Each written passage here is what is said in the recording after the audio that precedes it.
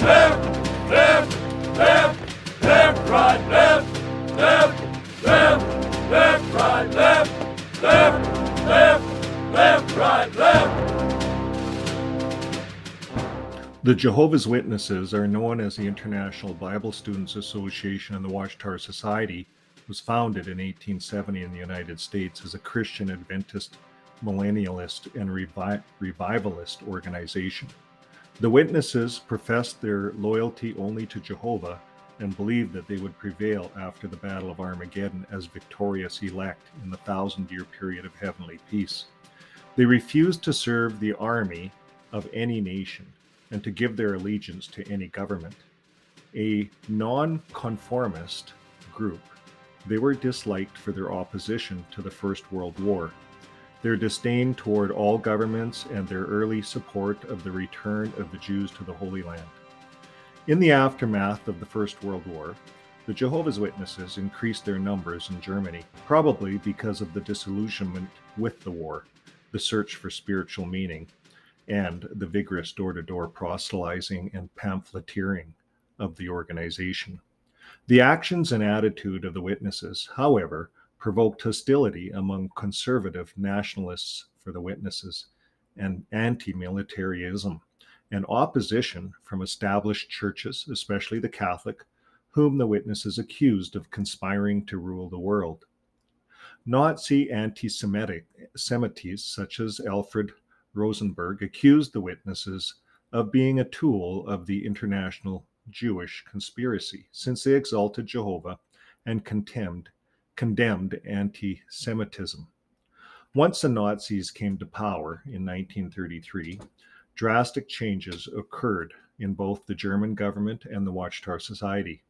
The Witnesses refused to give the Hitler salute or to serve in the Wehrmacht. State governments banned the Watchtower Society. The Society's new president, Franklin Joseph Rutherford, traveled from the headquarters in America to Berlin in June 1933 to hold a conference at which he attempted to adapt the organization to the new regime. In a long statement entitled A Declaration of Facts, Rutherford emphasized that the Jews rejected Jesus and had built up the big business of the Anglo-American Empire. A major 2004 study by M. James Penton provides a full translation of the document and is more critical of the Rutherford and his German deputy Paul Bazureit, that is, the Garb. In his preface, Garb accused Penton of having deep-seated aversion against this religious association of which he had once been a member.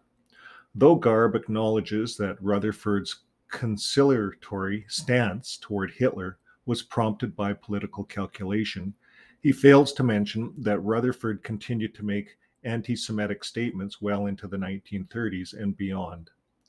When Hitler continued to persecute and arrest members of the Watchtower Society, Rutherford threatened divine retribution against Germany and exhorted the Witnesses to continue proselytizing and pamphleteering. By 1935, the Nazis stepped up to their persecution and arrests of the Witnesses and their leaders. Garb provides interesting evidence that the German courts were sometimes lenient toward accused witnesses, but that the Gestapo and the military bypassed the judiciary and began sending witnesses to prison and to concentration camps. The February 28, 1933 Reichstag fire emergency decree eradicated any constitutional protections of personal and religious freedom. Garb compares some of the instruments of persecution against the Witnesses with the actions taken against the Jews. The Jehovah's Witnesses were the first religious group, along with the Jews, to be persecuted by Nazi regime. Like the Jews, the Witnesses were removed from the civil service, dismissed from their jobs, humiliated, and expelled from the schools. Out of approximately 30,000 witnesses living in Germany in 1933, approximately 10,000 were arrested and approximately 1,200 lost their lives through starvation, beatings, and various forms of brutal treatment. Some who resisted military service were executed to set an example. Witnesses were also arrested in the countries conquered by the Nazis. Hundreds were sent to the concentration camps, especially those who continued to proselytize. In the camps, they were forced to wear a purple triangle on their uniforms and were humiliated. So today, we see that Jehovah's Witnesses continue to make the same kind of stance. Now, what's interesting about Rutherford? Rutherford actually thought he was going to make a deal with Hitler, and he went and had meetings. And he said, "Look," he said, "we're just like you.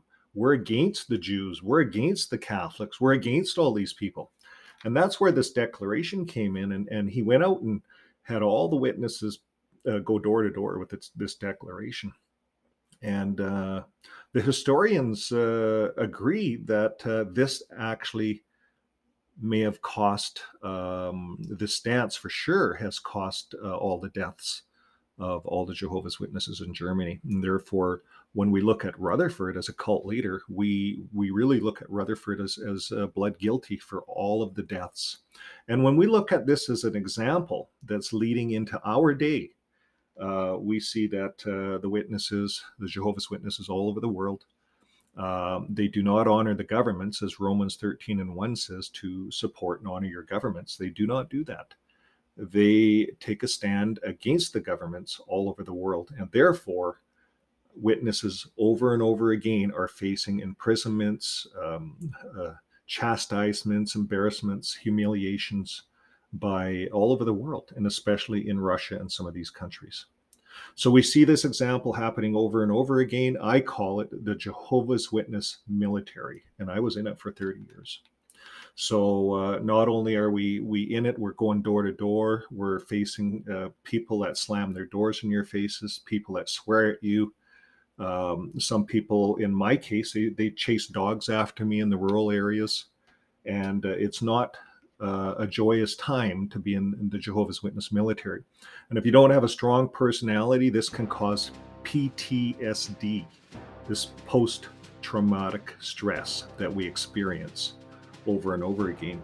And many ex-JWs and Jehovah's Witnesses today are experiencing PTSD. And that's because we're in the Jehovah's Witness military. So here's a little slide just to show what it was like when I was going through my training.